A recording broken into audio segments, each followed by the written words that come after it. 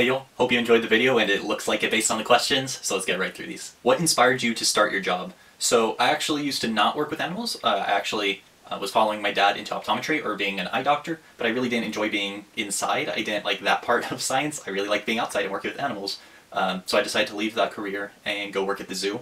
And I was put in the research department there, and I really fell in love with it. I really loved working with the animals, finding out new things, especially that research part, where one of the first days that I was there, I was asking what one of the salamanders, which are little like amphibian things similar to lizards, if you're not sure, I asked what they eat because I was going to be the one feeding them, and my boss says, "We don't know what they eat. No one's ever had them before, so we don't know. That's kind of your job." And that was really exciting to be like, wow, that's a pretty basic thing about an animal that I get to discover something completely new. And it was really exciting. So that really got me in love with research and animals and stuff. And then this job specifically, I just sent out animal behavior and conservation applications all around the world, and this is the one that seemed the most attractive to me in terms of where it is, what the project is, all those sorts of opportunities. How is the plant gorse in Aotearoa, New Zealand, if it's from Great Britain? So I talked about that a little bit in the other video. Aotearoa, New Zealand was colonized by the British. A lot of British came over here, and they brought a lot of things with them. A lot of very bad things, particularly in the wildlife. Like they brought rats and stoats and ferrets and cats and mice and dogs and lots of animals that are doing a lot of damage to the native wildlife here because they weren't used to predators. They aren't used to having to defend themselves. There were no mammals here. There were very few predators at all. And it's kind of the same situation with plants. It's just not always as obvious because plants don't move, so you don't say like, oh, that plant ate the other one. Instead, they just outcompete each other. And that's what gorse does. It comes into a habitat, and it just outcompetes other plants here. So it spreads pretty quickly. In Piha, where I showed you that, it doesn't seem to have taken over yet, but there's been a few islands I've been on there just completely covered in gorse. Why is the water brown in Corpus and nice and blue in Piha? So in Corpus, the bottom of the water is really sandy, and it's really shallow. It doesn't move around very much, so that's kind of the worst possible combination to make it brown and murky. And actually, this happened before y'all were born, probably, but Packery Channel, once that was opened up, it really improved the water quality in Corpus. It used to be way, way nastier. But yeah, so it's shallow and it's sandy, and it doesn't really get flushed out a lot, so it just kind of moves around as a soup and the sand gets stuck in the water and you can see down to the bottom and stuff. Whereas here, the bottom is rocky, it's much deeper, and it's ocean water. So it's getting a lot more flow. We're getting water constantly swept alongside the coast, and it isn't picking up as much sand because it's rocky at the bottom. And then where there is sand, it's iron sand, which is a lot heavier and just sinks to the bottom immediately instead of just kind of floating in the water. How long have you been studying there? So we've been working on this project for just a bit over a year now, but I only just arrived here to start doing the field work and all that sort of stuff in August, so that's about 6 months now. What should the water taste like if it's not salty, and do the sharks make the water salty? So that was actually a joke. I'm not sure if y'all got that. The point of that was every single body of salt water in the world has sharks in it. But you shouldn't be concerned about that. Shark attacks are extremely, extremely rare. If you see a shark in the water, or if you're cut, you're bleeding, something like that, you should probably get out of the water. It's better just not to take the risk. But shark attacks are extremely, extremely rare, and that was the point I was trying to make. It was a joke I actually heard from a first aid instructor that got a bit frustrated that people kept asking, are there sharks at this beach? Are there sharks at this beach? And she was just like, there's sharks everywhere. If you go and taste the water and it's salty, meaning it's salt water, it's like ocean water, there's going to be sharks there. So yeah, a bit of a joke, but a very real statement about all salt water in the world has sharks in it. How many shark attacks have there been in New Zealand? Very few.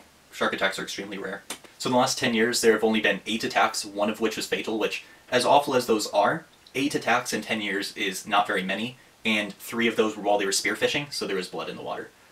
So really it's 5 unprovoked attacks in 10 years across a country that has a lot of people in the water at any given moment, a lot of fishing and surfing and boating and swimming and all that. It's an island nation, so people are constantly in the water. So you have a lot of people in the water around a lot of sharks, and only had 5 unprovoked attacks in 10 years. And this is one of the shark attack hotspots of the world. There are places that have way more people in the water, way more sharks, and there's just no attacks. Shark attacks aren't something to worry about. That wasn't what I was saying with that joke. Do the Korora, little blue penguins, swim a lot? Yeah, they swim all day. That's what they do. They live in the water. They only come on land to breed, so that's only about 5-6 months a year that they're on land at all. Like, the other 6-7 months they're in the water 100% of the time. They sleep and eat and everything out in the water. And then during breeding season, they only come on land during the day. So the rest of the time they're out in the water foraging or hunting. Can you hold the penguins? So we want to avoid bothering them as much as possible. We only handle them when we have to, like when we're getting feathers or blood or taking body measurements or those sorts of things. But yeah, I can. I have a permit from the Department of Conservation down here that allows me to handle them, take blood and feathers and put GPS trackers and those sorts of things on them. People aren't supposed to touch them unless they have a scientific reason. Just recently, 2 people stole penguins right out of a burrow. And that is a crime and hopefully when they're caught, they'll be going to jail for 2 years and fined up to $100,000. How long do the little blue penguins live? So this has never been studied in Aotearoa, New Zealand. It has been studied in Australia with related penguins. They aren't the same species, or at least many people don't think they're the same species. But you can probably make some good assumptions that if the Australian one does something, the Aotearoa, New Zealand one probably also does. So ones over in Australia live on average about 7.5 years. But the oldest one ever recorded was 29 years, so there is a penguin older than me. Where can you find the blue penguins? Absolutely every stretch of beach across the entire country of Aotearoa, New Zealand, as well as the Chatham Islands and debatably Australia, and I say debatably because again, some people think they're the same species, some people don't. I lean on the side of them not being the same species. But yeah, absolutely every stretch of beach and water across the entire country. The most common colonies are on islands because humans introduced a lot of predators to the mainland. So if you go onto islands, it's pretty common to see their tracks and poo and burrows everywhere. Why are the little blue penguins blue? So that's one of those things that it's kind of, they just are. There are some reasonable thoughts as to why they would be, and the main one is camouflage, just so they blend in with the water better.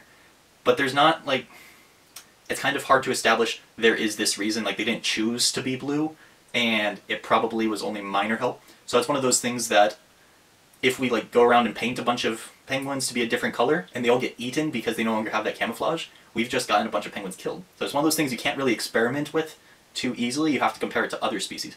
So the thought is penguins have white bellies, so anything looking at them from below, they would be able to blend in with the sky, with the bright sky. And then anything looking at them from above would be looking down into the water, and they would have a dark color. So other penguins are mostly black, so they'll blend in with the blackness of the water. And the Korora, the little blue penguins, they would be blue, or very dark blue though, and would blend in with the dark water. Are the blue penguins endangered? So the species split thing again, this is something that I'm frustrated with every single day, having to deal with the species thing with Australia and Aotearoa, New Zealand. So there's about 500,000 of them in the world if you count Australia and Aotearoa, New Zealand. But if you only count Aotearoa, New Zealand, it's 65,000, which is getting close to the point where they would call something endangered. So they're not called endangered, but if that species gets officially split up, then they would very likely be considered endangered. And then just nationally, they're considered a threatened species because they're in decline. So it's not about just the number, how many are there, it's also how many are there compared to how many there were in the past, and are there risks to them? And there's lots of risks to them. Dogs, cats, cars, overfishing, habitat loss, rats, those sorts of things. So they're considered at risk and in decline, but not fully endangered. And their main protection is actually the treaty between some of the Maori tribes, the native tribes of Aotearoa, New Zealand. Whenever they were having their treaties with the British government, they got to put forward certain demands. We'd like this area protected, we'd like to have this certain right, we'd like to keep this land, those sorts of things. And the Naipahu iwi said, we want all these species protected. And one of them was the Korora, the little blue penguin. So they're protected as a taonga species, or a treasured species by Naipahu, and then they're also at risk decline from the Department of Conservation, which provides them protection in that way, but they're not internationally regarded as endangered. How many types of penguins have you worked with? In research, just the Korora, the little blue penguin, but then at zoos, I did a little like food preparation and habitat maintenance for Gentoo penguins and king penguins. What is your favorite type of penguin? So I think I'm supposed to be biased towards the Korora, the little blue penguin, because they're the ones I work with, and they're really adorable. They're the smallest species of penguin at only 1 kilogram, which is like 2 pounds, and they're like 25 to 35 centimeters tall, which is like that. They're really, really tiny. They look like little stuffed animals, but they are vicious. But I think my favorite is the Tawaki, which is the Fiordland crested penguin in English. They live down in the southwest of Aotearoa, New Zealand, and they're called the marathon penguins, because this was just found out last year. They travel 7,000 kilometers, which I think is like 4,000, 5,000 miles, every single year to go feed down in the sub-Antarctic. And like, there's food close to the mainland, they don't have to travel that far, so we're not sure why they're doing it.